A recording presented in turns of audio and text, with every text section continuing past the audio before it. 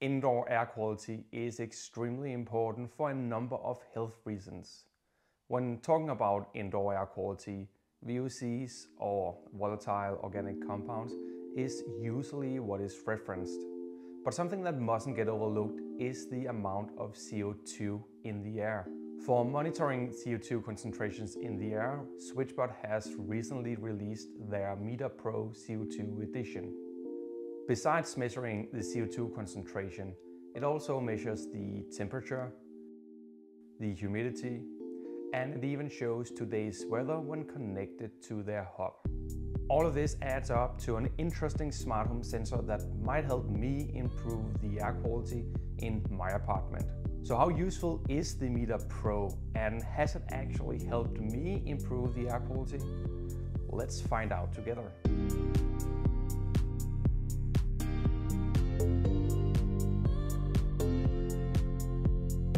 But first off, thanks to SwitchBot for sending me their Meter Pro with CO2 monitoring. First, a little bit about myself. I suffer from pretty bad migraines. They come in waves and can be triggered by a number of things. One definite trigger is getting no sleep or getting sleep of inadequate quality. I've tried a bunch of things to improve my sleep.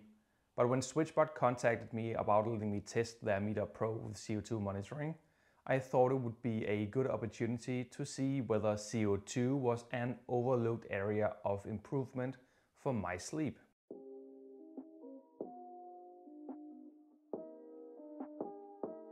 First off, let's look at the hardware.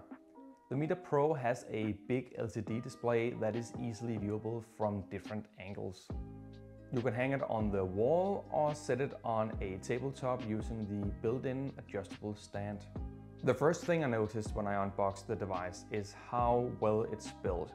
It's sturdy and there's no visible gaps where it's assembled. And also the hinge is extremely well built and doesn't feel cheap at all. One thing I really like about the Meter Pro is the fact that you can choose to power it via USB Type-C or with two AA batteries. This means that you can place it anywhere you want, even if you have no power outlet near it. This is great because, well, I have no power outlets near where I wanted to place mine. So I have been powering this via two AA batteries ever since I got it. There is one downside to using batteries instead of constant power though, and that is the frequency at which it updates the values of the temperature, humidity, and CO2 concentration in the air. If you do power it with batteries, the update frequency of the temperature and humidity sensor will be limited to between 5 and 30 minutes, while the CO2 concentration will only be measured every 30 minutes. This isn't a limitation if you power it with USB Type-C, and you can also always update the values if you press the button on the top, no matter if you are powering it with USB Type-C or with batteries. The main data displayed, meaning the value that takes up most space on the screen, will be the CO2 concentration.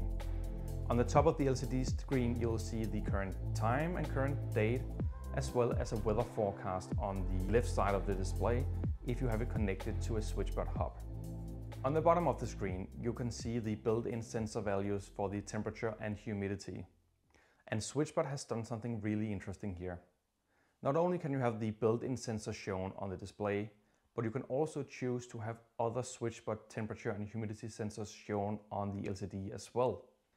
So if you, for example, have an outdoor SwitchBot temperature and humidity sensor that you wanted to have displayed, you can choose to do that instead of the built-in temperature. These features obviously need you to have the SwitchBot hub, since it's the SwitchBot hub that pulls data from a web service somewhere. But I think it's a really neat feature and something that sets this device apart from the competition. I really think that this is something that SwitchBot should focus more on in their marketing. If you're worried about the temperature, the humidity, or the CO2 concentration in the air rising above or below a certain threshold, the Meter Pro has a built-in alarm that you can set up to notify you about a value that you specify in the app. To test this feature, I set up the Meter Pro in a semi-enclosed container. I then mixed some sodium bicarbonate and some acetic acid. also known as baking soda and vinegar. This creates a chemical reaction that produces the salt sodium acetate, some water, and most importantly, some carbon dioxide or CO2.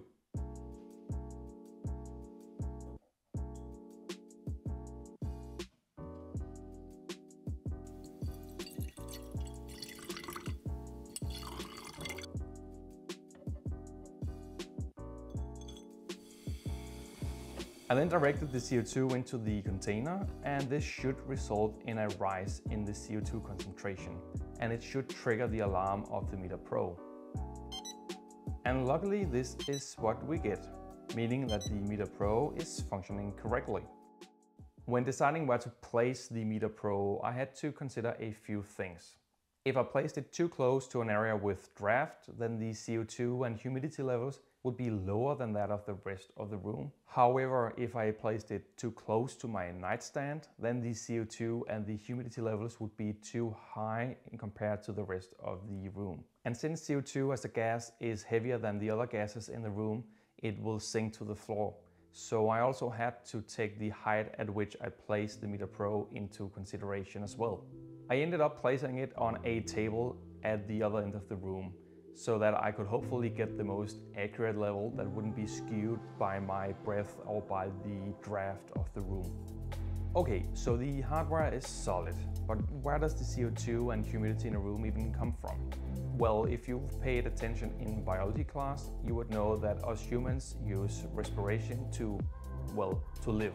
So simplified a bit, we breathe in oxygen, and together with simple carbohydrates such as glucose, we turn that oxygen and glucose into energy that we can use, with the waste products being carbon dioxide and water. That CO2 and H2 is then exhaled again, making the concentration of both in a room go up.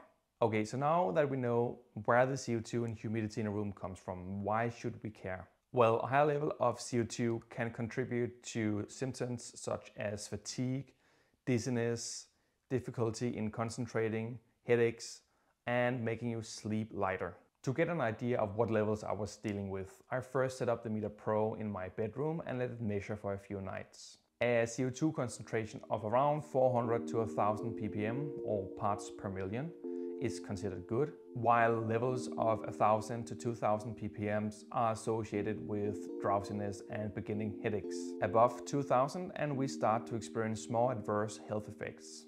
After a week of measuring, I used the app's built-in function to export the data as a CSV file. And then I made a graph out of what I had measured. And well, take a look for yourself. Whenever I go to sleep, the CO2 level rises to and often above the dreaded 2000 ppm limit. Unsurprisingly, this is during the night where there is little to no airflow to vent out the carbon dioxide. The humidity also rises in the same time period, again due to no airflow. I was pretty surprised by these measurings. Like, I knew that the CO2 levels would rise during the night, but I had no idea that the problem was as severe as it is. Okay, so we know that the problem is severe. What can I do about it?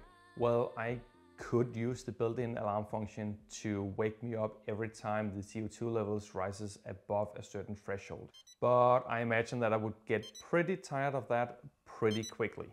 Another option I thought of doing was to use something akin to a fan to create some circulation in the air and vent out some of the CO2 and distribute it. If you're using SwitchBot's own smart plugs, creating routines that is triggered by CO2 levels within the app is possible to do. However, if you expose the Meter Pro via Matter, only the temperature and the humidity sensors are exposed to other smart home systems. Just something to keep in mind.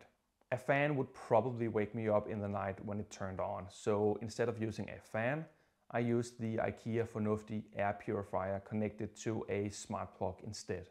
I let the air purifier run a couple of nights to see whether or not it would make any difference. I then exported the data again and had a look at it. And well, see for yourself. Yeah, that didn't really make that much of an impact.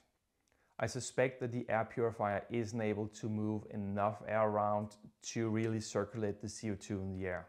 So then what? What then could I do? When looking at the graph, it's pretty easy to see when I wake up.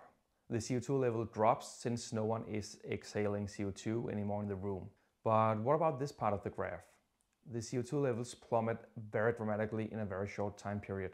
Well, this is when I open the window to let in some fresh air. So obviously opening a window will vent out some of the CO2 in the room. But it's not really something that I'm willing to get up in the middle of the night to do. And due to the cold climate that we have here in Denmark, I don't really want to sleep with my windows open. Something that I hate doing even when it's hot during the summer. But what I did think of doing was to open the window just before I went to bed to try and vent out some of the CO2 that has accumulated during the day. And this is the data that I got from it. As you can see, again, it didn't really make that much of a difference. The CO2 levels dropped right before I went to bed, but they quickly rose again above the 2000 ppm limit.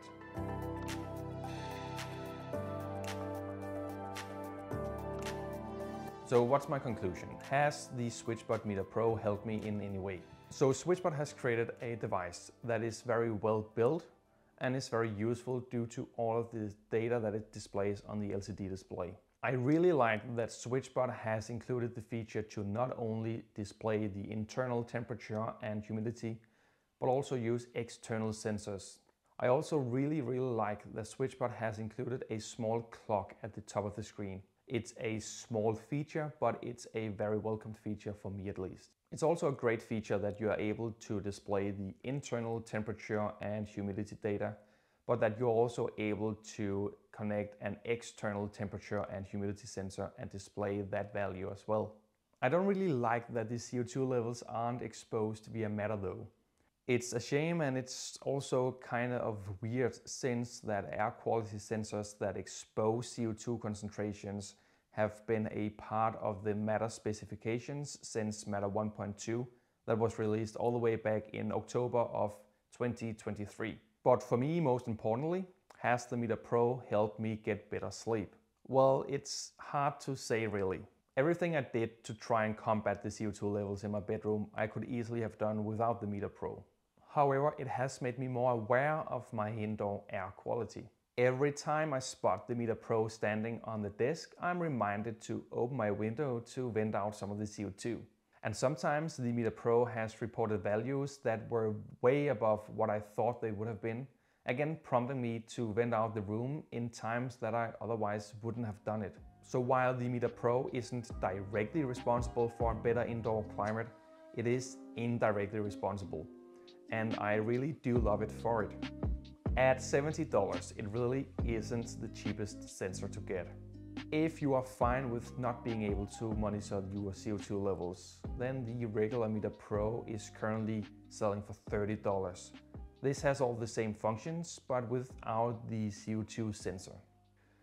Not too long ago, I made this e-ink picture frame driven by an ESP32 to fetch local weather data and display it. I have wanted something similar in my bathroom for when I'm getting ready in the morning, but my own e-ink displays are way too big and they're not able to display the time due to the nature of slow updating e-ink displays. So instead of making a display like this myself, I am actually now thinking of getting a Meter Pro and then have it display the outdoor weather instead. Whether or not you're interested in monitoring your indoor air quality, it's always a good idea to vent, and probably more than you think. Whether or not venting more will help me get better sleep and cut down on the number of migraines that I'll get is something that I'll have to test over a longer period of time. But I will continue to keep an eye on the levels reported by the Meter Pro. And I have also definitely been made more aware of the indoor air quality in my apartment. I think the next step will be to look into some VOC sensors. Unfortunately, SwitchBot doesn't make any of those, so if you have any suggestions, please let me know. If you have any other suggestions for me to either sleep better, cut down on my migraines, or for any VOC sensors that I should look into, please let me know in the comments. Or as always, if you have any questions that I didn't answer, please feel free to ask away in the comments as well. Otherwise, thank you for watching. See you in the next video.